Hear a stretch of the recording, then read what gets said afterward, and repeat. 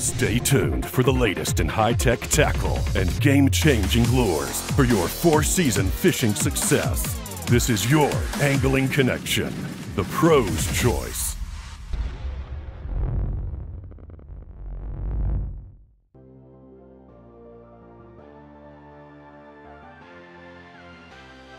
Well, what I've learned a long time ago is that these bladed jigs like the Thunder Cricket are really effective for not only catching largemouth, but smallmouth too. This is a brand new one. It's a 3/4 ounce size. It's real heavy. So with that blade on the front, they have a lot of lift. And before, you know, it was primarily a bait that I would throw in shallower water and especially around vegetation. So this is the same thing, but it's a bait that I can throw a little deeper now because it's that heavier size. I can get it down. The vibration that it gives off and the flash, I put a little Rage swimmer on the back of it, a little 325 Rage swimmer. There's a lot of bait fish right now, so this is something I can cast out there and fish through the center of the water column, and the vibration that it has, it really has a lot of drawing power and catches a lot of fish. So, you know, I'll use a lot of different colors. Let me show you here. You know, here's a bluegill colored one.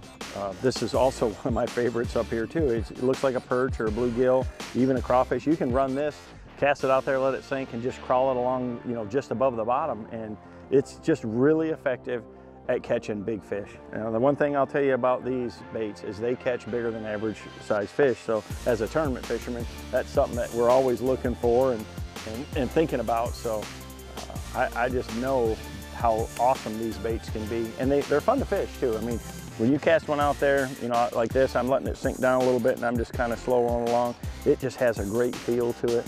You can, you know, get that bait down by the grass and then rip it out a little bit, and that's one of the keys. So just casting this thing out and reeling it back to the boat is not the way you want to fish it. You want to twitch it, you want to shake it a little bit.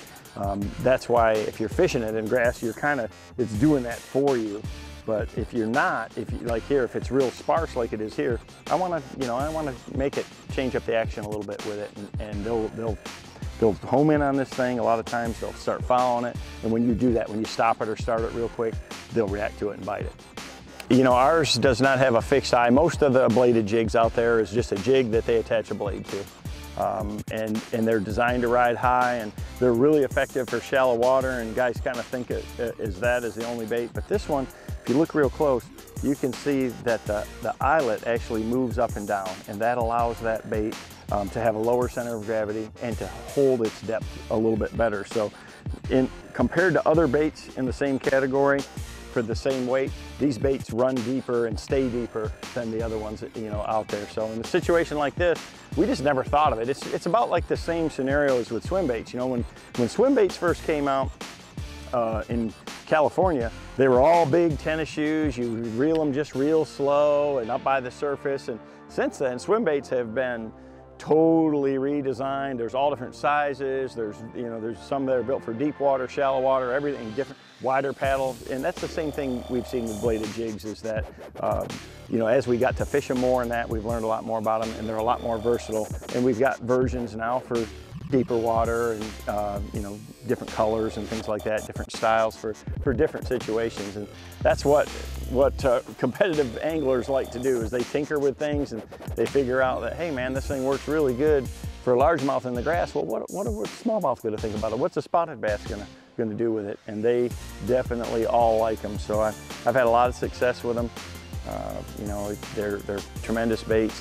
You just gotta, you know, have the scenario where the fish are in that zone for them to be real effective. So stay tuned as Strike King Pros goes in depth with our new series, Tips, Tactics, and Tackle.